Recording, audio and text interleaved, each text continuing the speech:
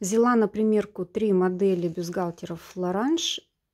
Моя любимая модель Вера Балконет из линейки Faberlic почему-то больше не выпускается. Я люблю вообще гладкие, без каких-либо кружев, ни здесь, ни здесь, чтобы ничего не было, просто чтобы был гладкий бюстик и желательно балконет. Но вот у Florange я ничего подобного в балконетах не нашла. Вообще в основном модели push-up, так же как и вот эта модель. Ну, пришлось выбирать из того, что есть, и сразу скажу, что мне не подошло ничего, и объясню, почему мне не подошло. У меня грудь располагается очень широко, то есть даже немножко, я бы сказала, уходит за подмышки. И когда я беру не балконет, у балконета, как правило, косточка идет шире, то есть не крутой вот такой у нее изгиб, а немножко в бок поворачивает, и за счет этого чашка заходит немножко под подмышечную впадину и спокойно подбирает оттуда грудь. А вот такие косточки, они мне режут грудь. И вот в этой части у меня, ну, во-первых, так нельзя, да, чтобы по груди шла косточка, чтобы она давила и разрезала, будем, да, даже такое слово использовать. Вот, мне приходится либо ее вот так вот всю сюда собирать, что мне доставляет дискомфорт. Грудь собирается вот так вот спереди, а плечи у меня достаточно широкие. И когда я в одежде, это выглядит очень нелепо. То есть получается грудь вот так вот в куче, а плечи широкие. Поэтому, ну, я честно посмотрела на эту модель, мне показалось, что она достаточно широкая, но нет, она все-таки мне подрезала. Ну и вот здесь еще может и сальцо вот так вот нависать. В общем, не подошла мне модель. Вот эта модель, кстати, сидела хуже всего за счет того, что, обратите внимание, давайте я бумажки уберу. Так, и я не показала, да, что это мы смотрим. Это мы смотрим Mia и размер 75B. Вот это самый большой. Мне кажется, он даже на C бы подошел. Почему? Потому что вот здесь, посмотрите, видите, да, какая модель? Немножко вот с такой выпуклостью. И вот это все у меня в пустоте.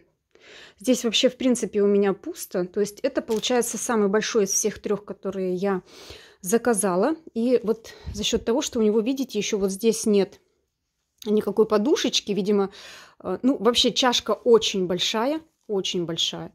Мне кажется, что на C точно подойдет.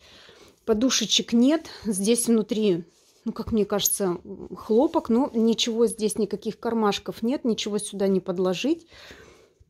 Произведен он в Китае, разработан он в Швейцарии, написано на упаковке. Ну, просто показать вам детали. Сшит, конечно, он хорошо, идеально. Вот эта вот ткань очень-очень мягкая, нежная. Слава богу, нигде ничего мне не задевало. Знаете, бывает какая-нибудь строчечка, вот где закреплена строчка, мне даже бывает натирает. У меня очень чувствительное тело, и я ко всем этим моментам очень-очень реактивная. Поэтому я здесь прям все чувствовала. Ну, конечно, вот эти этикетки сразу были бы отрезаны, потому что я не могу носить, тем более вот такие вот жесткие, как Florange. Вот это для меня она очень жесткая, кто-то их даже не замечает. 2 ряда крючков и 3 уровня.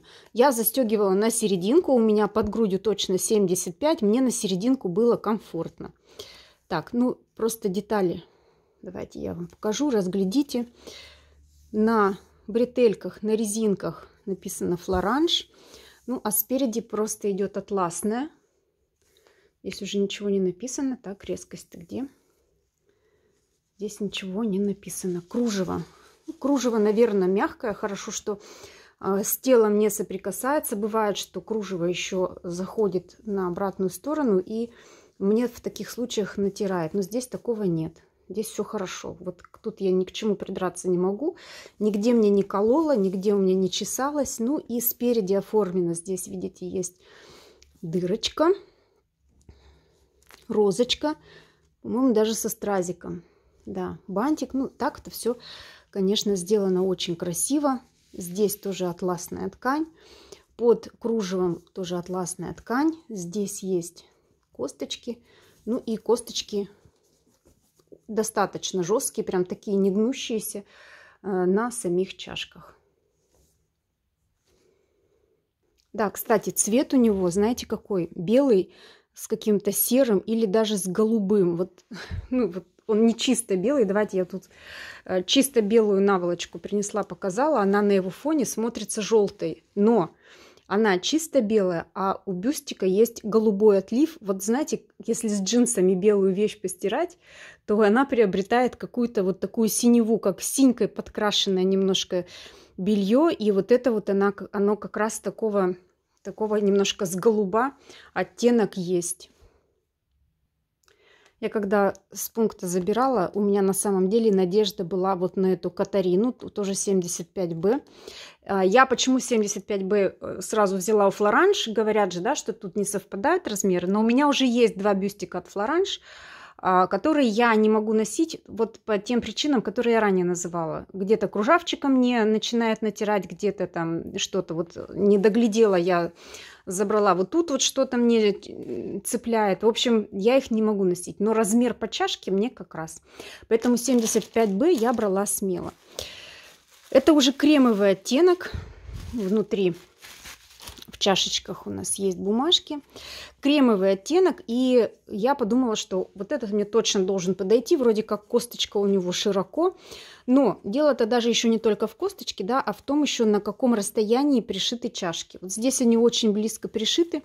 И, кстати, здесь вот у меня ничего не топорщится. Я его надела, и все нормально село.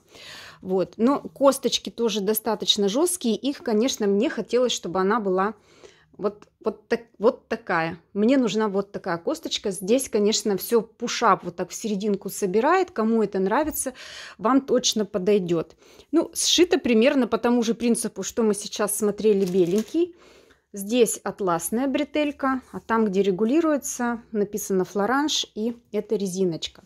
А вот с оборотной стороны здесь тоже все хлопковое, приятное. Здесь есть кармашек. В кармашечке чашечка, которую можно убрать, а можно оставить. Я когда-то оставляю, когда-то убираю, да, я когда-то 53 килограмма, а когда-то 58, поэтому вот эти штуки мне реально нужны. Здесь также 3 ряда по 2 крючочка, я тоже на серединку застегивала, когда примеряла, и 75 здесь под грудью точно есть. Ну и детали давайте посмотрим, как здесь все хорошо, красиво сделано, ни к чему не придраться. Здесь наслаивание ткани, то есть тут тоже такой кармашек, здесь кармашек, кружево мягкое. Ну и здесь уже нет атласных деталей, кроме бантика. На бантике посмотрите, какая жемчужная висюлечка, подвесочка. Тоже есть Florange. Ну и что мне понравилось, да, сзади. Я не люблю, когда здесь широченные вот такие бретельки. Ну, не сами бретельки, да, а вот эти вот, я не знаю, как это правильно называется. В общем, я не люблю, когда они очень широкие. Здесь они узенькие, на спинке смотрелись бы красиво. Ну, единственное, за что я не люблю вообще кружевное белье, ни здесь, ни здесь. Здесь, понятно, мне сразу все чешется. А вот в этой части я ношу тонкие футболки трикотажные. Когда надеваешь такой бюстик под футболку, вот эта кружевная часть вся становится заметной, ее хорошо видно, просвечивает.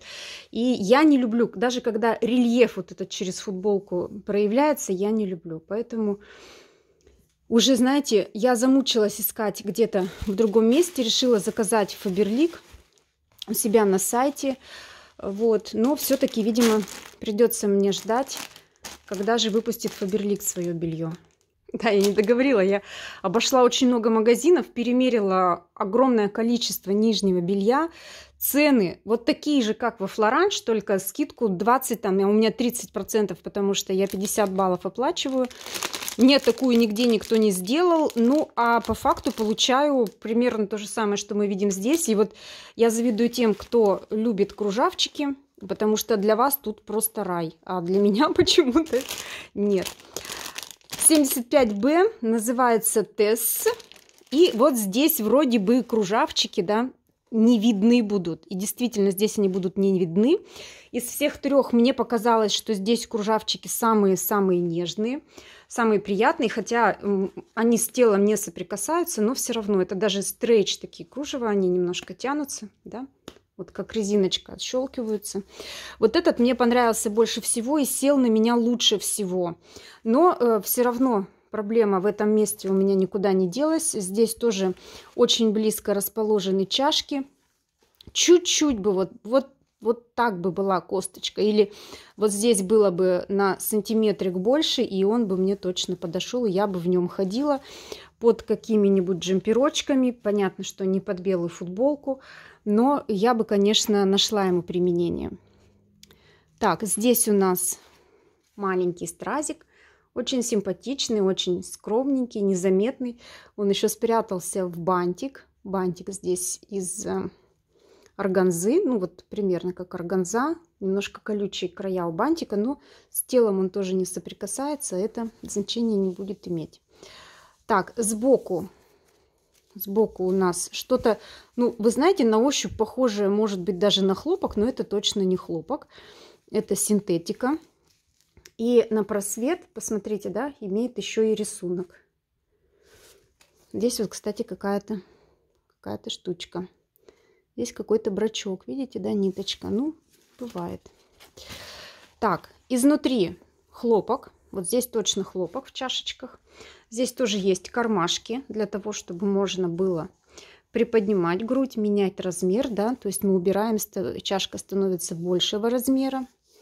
Ну и изнутри никаких тоже нет нареканий.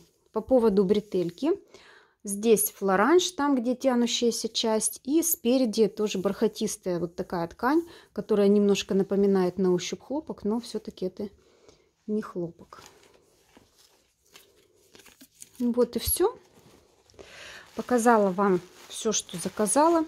К сожалению, все это идет на возврат.